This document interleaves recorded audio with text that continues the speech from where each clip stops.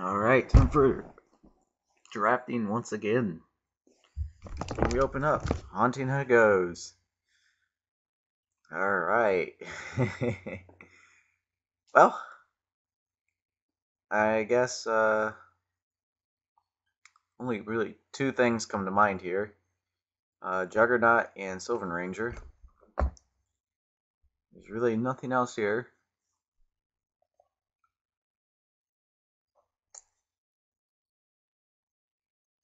Yeah, that's just completely unplayable and limited.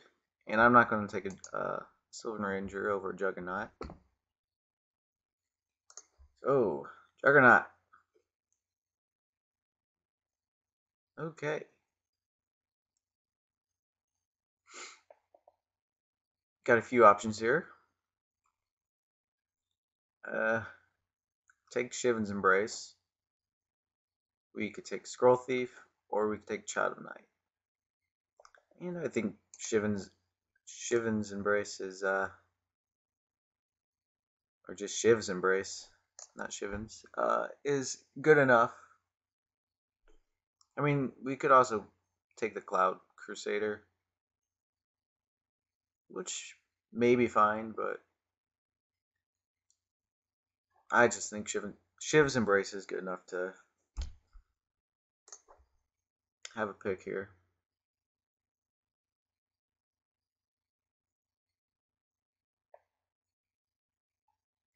Okay, well, we could take a Berserker, but that just seems underwhelming. And red-white is very underwhelming, so I'm not going to take this Wild Griffin or Elite Vanguard. Just going to keep shipping it. I'm going to take this Sign in Blood.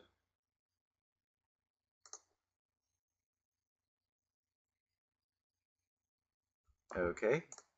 This card is actually quite good. I've played against it, and if they get it out, pretty much win. You don't have to answer for it.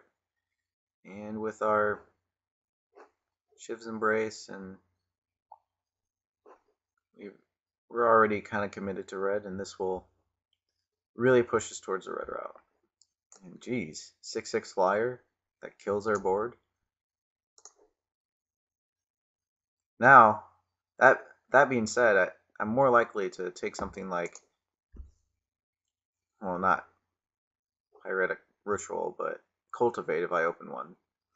I'm going to take this Act of Treason. Hopefully pick up some, geez, that's a late Squadron Hawk.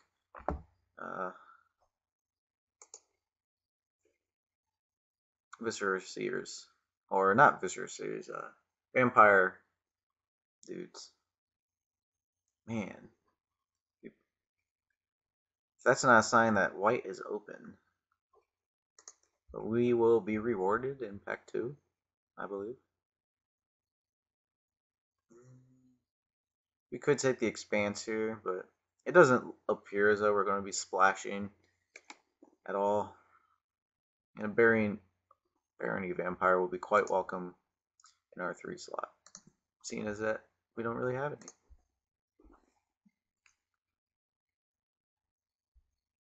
I'm not sure if Arc Runner is the kind of deck we want here, so we're going to take the Might route. We don't really have much removal, and it looks like we're trying to get to the late game more. Haunting Echoes tabled, oh man.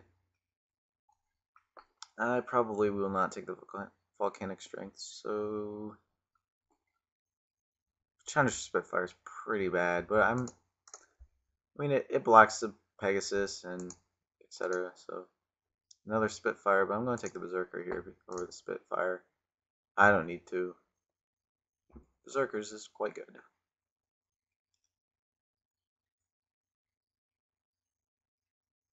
I mean, everybody was all about Chandra Spitfire, and really, even with a Tim, it's still not that exciting. Speaking of a Tim, I would love one. Because really, you have to have the Spitfire, and you have to have the Tim as well. And they're both turn 3 plays, so which do you play first? And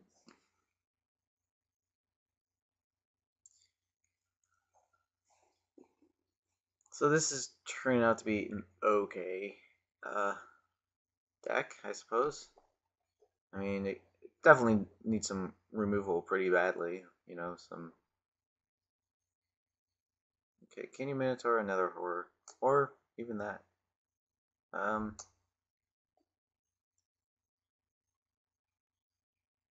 I doubt I need another 4-drop. Well, I'll just take the Canyon Minotaur.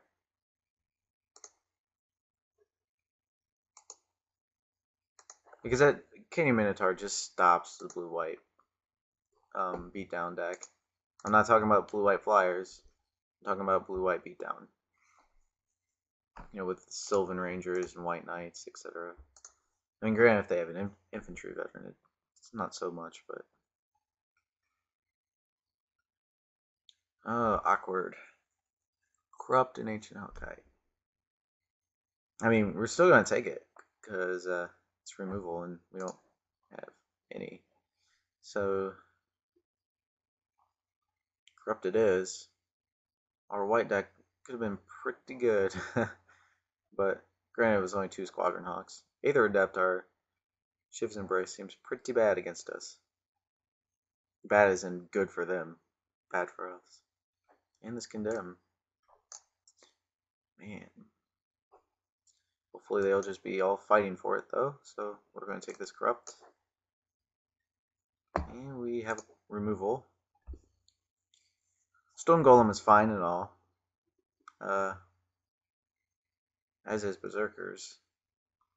But we really are lacking in removal, so let's pick that up.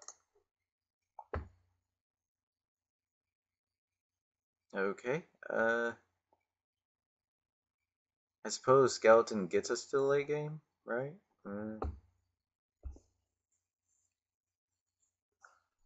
Although, another beater seems just fine. We haven't seen any sack creatures, but I mean, if we pick one up, which we're trying to, because we do have this active treason, this skeleton would be very welcome. So, I'd rather have that than some random 3-2 or 4-2. And look at that lightning bolt. Very light. So, we'll definitely snag that. Wow. Skeleton and Bloodthorn Vampire in the same pack. And Chandra's Outrage. Well, since we already took the Skeleton... Jeez. This is hard.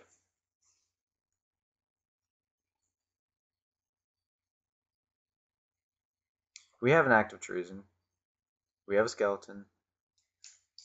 Don't have any Bloodthorn Vampires, but... it's just so hard to pass up on a Chandra's Outrage. Because on its own, Skeleton can be good, but on its own, Bloodthorn Vampire can be pretty mediocre. And Chandra's Outrage can kill those flyers that we're going to have a problem dealing with, as opposed to Bloodthorn Vampire, which we can use Active Treason with. So, since that's a 2-card combo, and Chandra's Outrage, or, yeah, Chandra's Outrage is just play it and you're done. I'm going to take that over.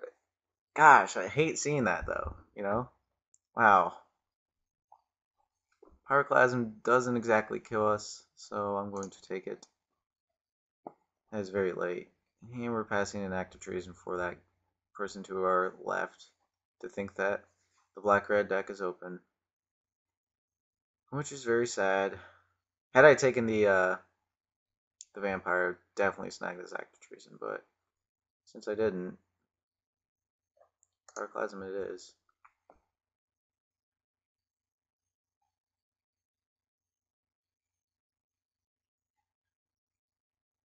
Alright, not a whole lot here. I think I'm just going to take the Stone Golem. Seems fine. Yeah, Stone Golem it is. 4/4s are fine. Ball Graders, and I don't think I need another 5-drop, so I'm going to take the Expanse here. Find time to pick one up. Okay, 4-2 beater. Why not?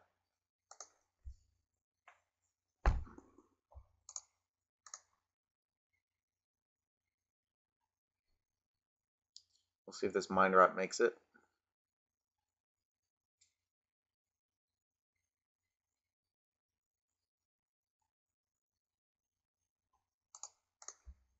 Pick up a balloon brigade that probably not main decking.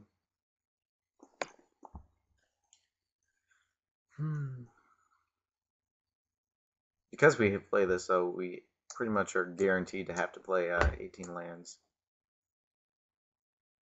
And with this corrupt, so it'd probably be a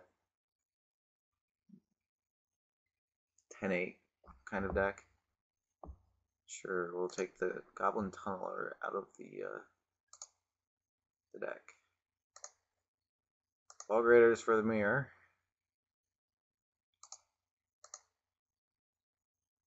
You know, these are unplayable. So I just take the red card. Ooh, Goblin Piker. Don't know how aggressive we really are though, so.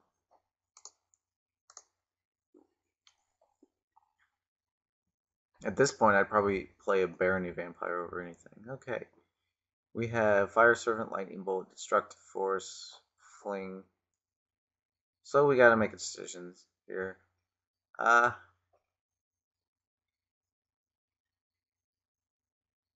We don't really have anything to combo with our Fire Servant. Granted, we only have 10 creatures though. So the Lightning Bolt kills Fiery Servant. I say Fiery Servant because he's all fiery. And it's cuter that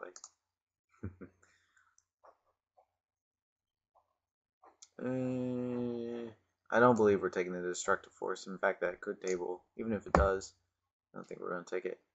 I think Lightning Bolt's a fine pick here. I mean, we don't have any Lava Axes to finish the game with, and even if we did, we aren't going to play it.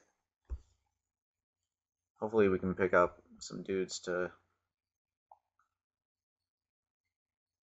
put our Shiv's Embrace on. Here we have Doomblade. Pretty easy pick, and it's foil. Oh boy. We already have the one Quag Sickness, so instant speed removal will be quite welcome. Alright, here's our Bloodthrone Vampire. We need at least one. Maybe use that other skeleton with it. Too bad there's a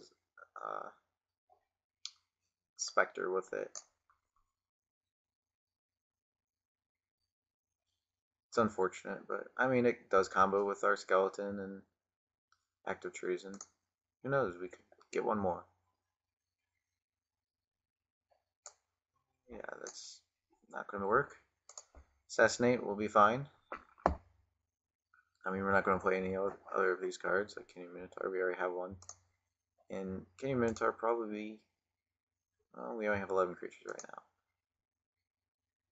Another Bloodthrone Vampire. Nightwing Shade or Ember Hauler. Or Manic Vandal. Well, Manic Vandal has a pretty bad drawback if we have Juggernaut or Stone Golem out. And I'm just going to keep taking the Bloodthrone Vampires. Although, Ember Hauler might be good.